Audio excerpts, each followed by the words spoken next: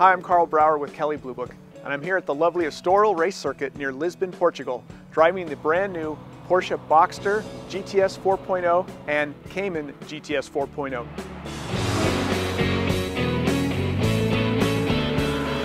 These are new models offered with an increased level of performance.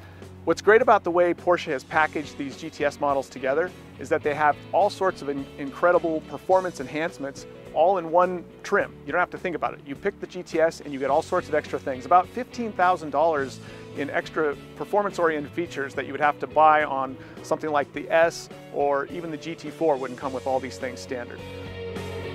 Now, powering these two models is a traditional 4-liter flat-six engine, naturally aspirated.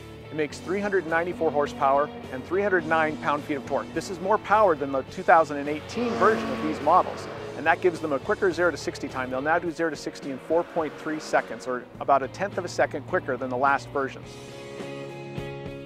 They also come with a wealth of specialized features that pay homage to the GTS trim. Things like darkened headlights and taillights, or black script on the outside where it says GTS 4.0.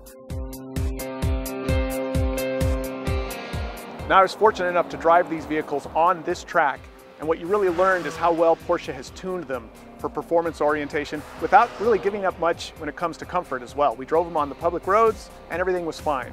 You're not getting beat up, the suspension is nicely damped, but you can turn it into Sport or Sport Plus mode and bring it on a track like this, and what you find is that the car is very friendly.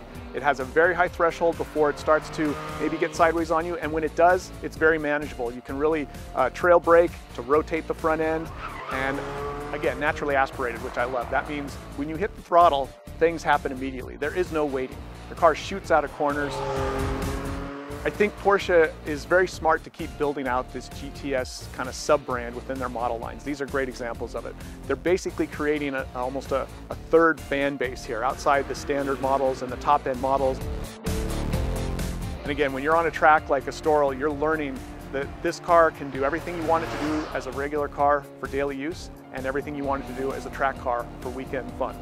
It's a great combination. I give Porsche a lot of credit for being able to package it together the way they did. When these 4.0 GTS models hit, they will initially all be manual shift versions, but a 7-speed PDK version will be available later in the order cycle. We figure cost, which hasn't been officially announced yet, probably in the mid to high 80 range, depending on whether you're getting the hardtop Cayman or the convertible Boxster. But either one is going to deliver the kind of performance you expect from these GTS letters that Porsche has effectively built up over the last several years.